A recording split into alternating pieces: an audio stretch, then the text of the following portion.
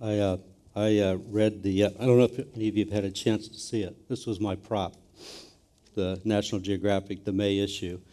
I read it, and I read it and reread it several times because I loved it. I loved the simplicity of the plan. I liked the fact that I think it really reflects what a common ground approach needs to be. You know, so much of the dialogue and discussion gets focused on the extremes that I think we forget that there's so much in the middle to achieve. So the beauty of this plan is it laid out 5 simple steps.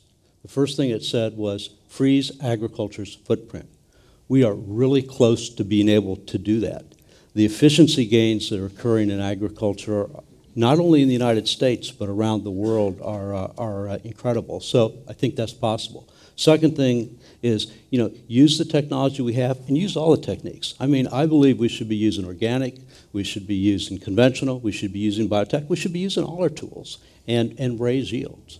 The third thing it says is really improve efficiency. And that's really the beauty, I think, of the precision ag tools. I mean, we're literally at the point now where we can map every single field of crops. We can study them. We can make recommendations to farmers. I was just talking to scientists today from Berkeley who are doing a lot of this really exciting work in terms of studying the weather and the cool things that they're doing. Water. I mean, water is the big issue in agriculture, and now having monitors and devices that you water really specifically and you don't overwater the crop. I mean, that's got to be so important in some of the things that you do, and obviously this year in California really points to the importance of water. So, and the other things that they recommended were change the diets. I mean, we all know, to your point, and I think, Andrew, that a lot of what we raise as grain goes into feed animals, and it's less efficient.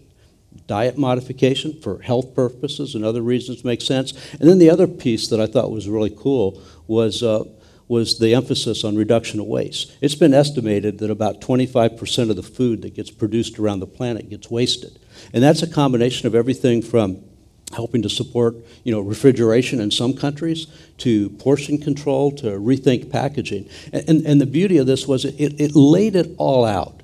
And that's what excites me. And I think we can actually go one step further than what they put in here.